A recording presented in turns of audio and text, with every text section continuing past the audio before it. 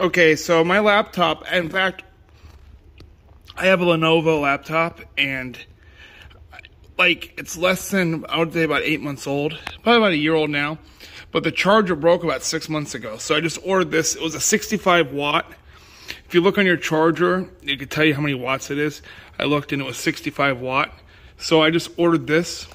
I got it in today. One thing I noticed is that it's nice and long. I like that. It feels solid, this little box. And it's compact. Now let's make sure it works. One thing to notice is the C cable right here.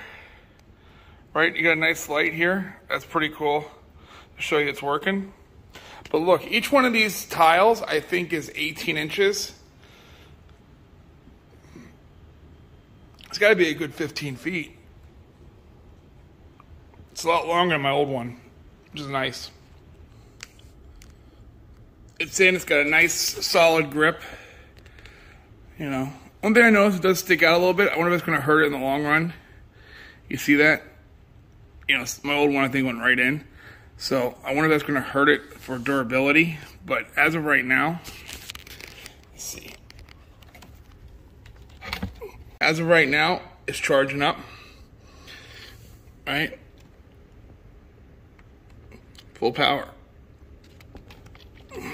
So far it works. I can use this for my phone because low enough wattage, I believe.